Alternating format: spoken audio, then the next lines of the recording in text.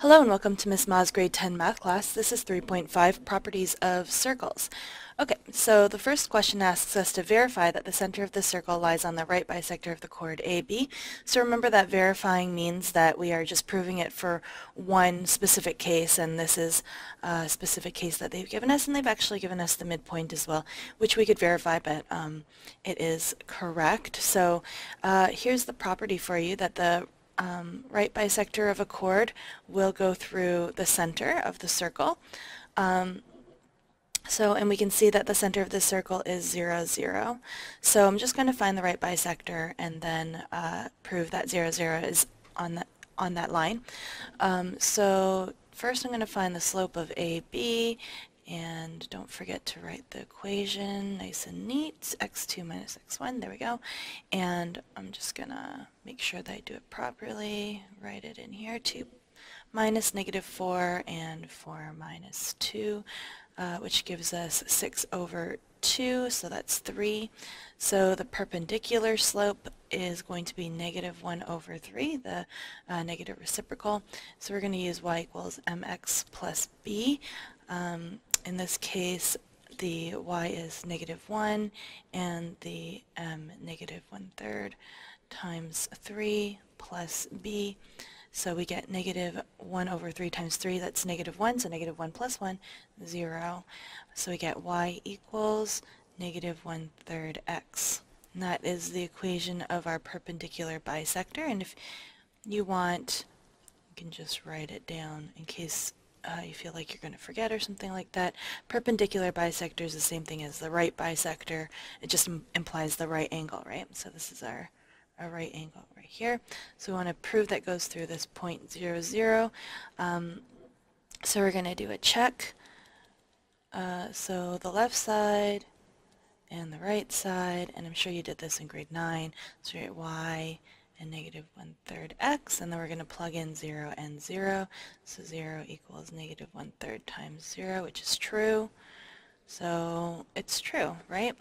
So the center of the circle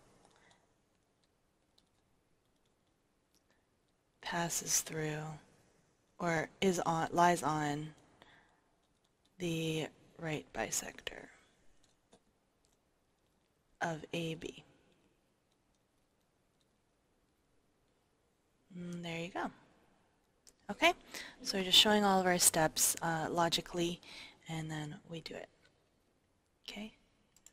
Next question. A circle has center at C41. We want to show that the points P, Q, and R all lie on the circle. So it doesn't tell us what the radius is, so we're first going to find the radius of this circle.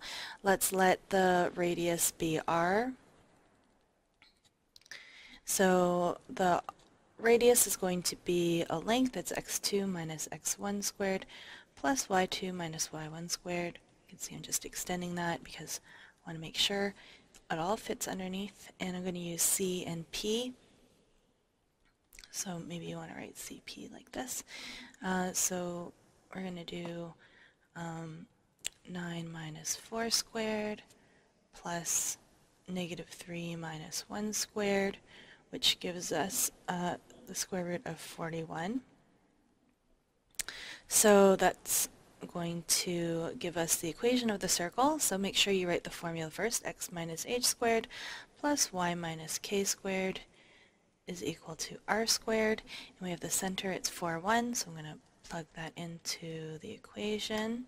Y minus 1 squared and r squared, so the square of root 41 is just 41.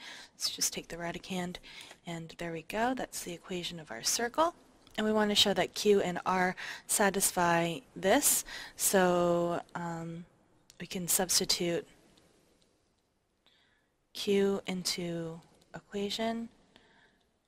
So 8 minus 4 squared plus 6 minus 1 squared, which is 41, so that's perfect. So therefore Q is on the circle.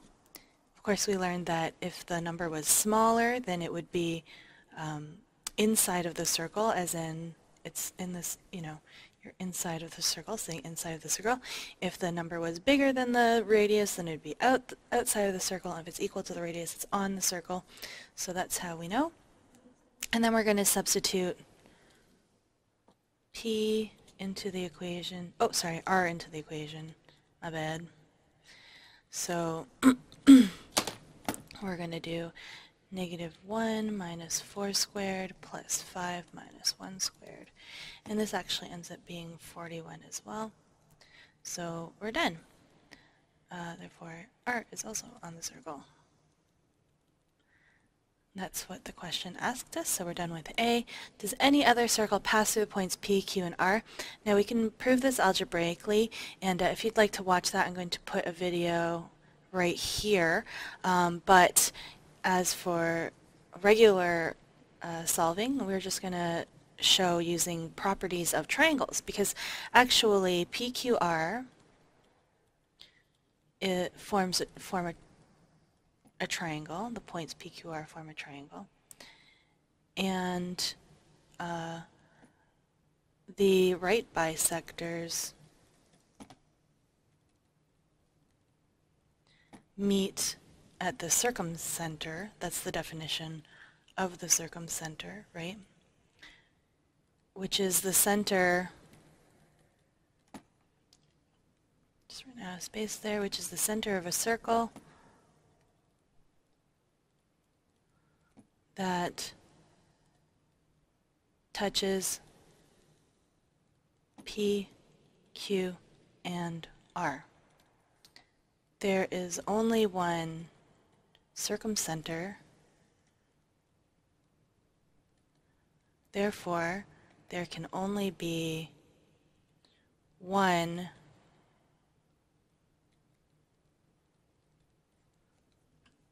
unique circumcircle, right? So it's the only one. This is the only circle. There can only be one. Alright, so you can see this is all written out. We just want to make sure we follow a certain logic and that you don't miss any steps, and then it's a good answer. Okay, so this is a good communication question, actually. Alright, we're going to do one more, find the equation of the circumcircle of the triangle with vertices M, P, and Q. So we've done this before. I just want to make sure that we formally did it and everyone knows what the procedure is. It's very similar to finding the centroid. All we have to do is find the right bisectors, right? So this is going to be the intersection of the right bisectors. So I'm going to just do two of them because I only need to do two. So I'm going to do the midpoint of MP. Bisector means it goes through the midpoint. And if you want, you can draw it out, and it might help you to just keep everything straight. I know that helps me sometimes. So 9 plus 3 is 12, divided by 2 is 6, and 5 plus 1, 6, divided by 2 is 3.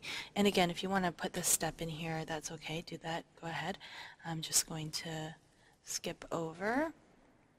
Alright, so y2 minus y1 over x2 minus x1 gives us a slope. It's going to be 5 minus 1 over 9 minus 3, which is 6. So it's 2 over 3, 4 over 6, which is 2 over 3. So the perpendicular slope, just going to change colors, perpendicular slope is -3 over 2. And we're just going to plug this into our equation. So y equals mx plus b. Oops, I don't want to lose my point there. So 3 equals -3 over 2 times 6 plus b. So this ends up being -9, and we move it over, so 12 equals b. So we get the equation y equals -3 over 2x plus 12. Like that. Okay, so I found my first perpendicular bisector. I'm going to do another one. And you can see I'm just keeping it straight by putting the little letter there. And I know there's another M. I'm using a big M plus a subscript, so it separates them, keeps them straight, and it's fine for for your reader. Now if you wanted to draw a diagram and plug those, put those midpoints in and then label them, then that counts as your let statement. So you could do that too if you wanted. I'm just going to not do that though. So I'm going to do for PQ as well, and since I wrote the formulas already, I don't have to rewrite them. So the midpoint of PQ is 3 minus 1, which is 2 over 2, 1, and 1 minus 3, so negative 1 here. And the slope PQ is going to be, and actually, maybe I should, just in case I get it wrong, I just want to be a little careful, negative 1 minus 3. So you can write the things in, then you can see what your points are, just to make sure you got it right. So negative 4 over negative 4 is 1, so the perpendicular slope is 1. Oops, negative 1. Sorry. So now we're going to do y equals mx plus b again. So I'm going to do 1 negative 1, so negative 1 here equals negative 1 times 1 plus b. So you can see that b is equal to 0, and I get my second equation, y equals negative x. And if you're putting this negative 1x, I am going to take off marks, you should always make that 1 disappear. It's a secret ninja. Okay, so now I have my two right bisectors, and I'm going to find the POI. Oops, I'm just trying to get back up here. Alright, so equate the two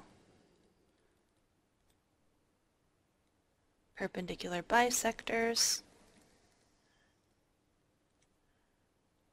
So I had negative 3 over 2x plus 12, and I had y equals negative x. So I'm just going to move this one over to this side and leave the 12 on this side. So